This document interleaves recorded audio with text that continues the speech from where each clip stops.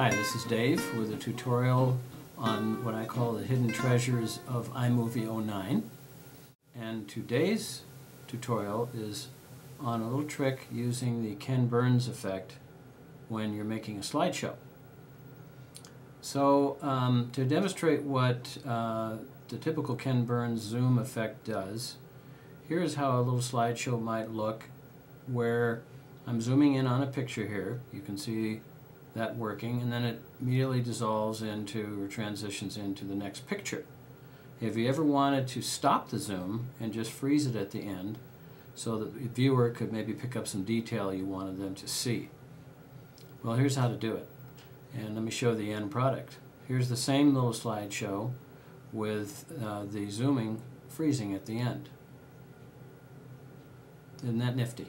And you can hold the zooming for as long as you want that still to be there, and then move on to the next slide. Okay, let's take a look at how you do this. It's fairly simple.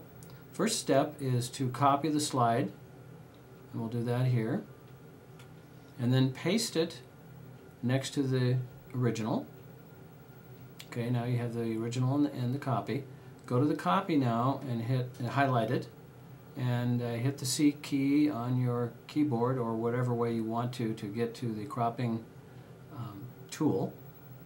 Now you'll see there that your end zoom is in red, and that's the one you want to be frozen. But the way it works, for whatever reason, is that the zoom you want has to be in the start position. So just reverse it by clicking the little arrows there.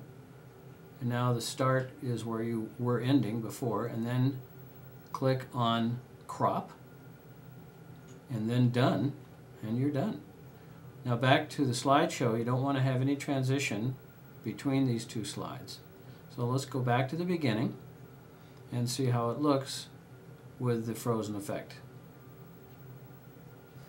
Now you've probably already figured out that you could do the same thing at the front end of your slide by pasting the duplicate before your slide and then selecting the zoom position and cropping it so that the slide starts in a frozen position and then begins very smoothly into the zooming process from there on. And you've probably also figured out by now that you can use this little trick on the panning effect in Ken Burns. That's great for a shot of a group of people where it's been taken a little too tightly and it's hard to get everybody in the picture for your slideshow. So you can start at the beginning, freeze it, and then pan across the group slowly and freeze it at the end. Okay, I've made a little demonstration 3-slide show here. The center slide shows how the zoom effect can be done to freeze the zoom at the beginning and at the end of the zoom. So play around with it, have some fun, take a look at this and see what you think.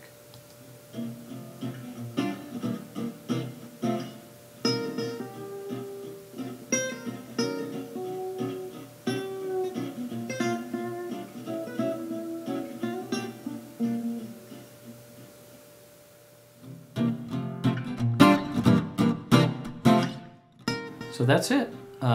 I hope this will help, and stay tuned for more little treasures from iMovie 09.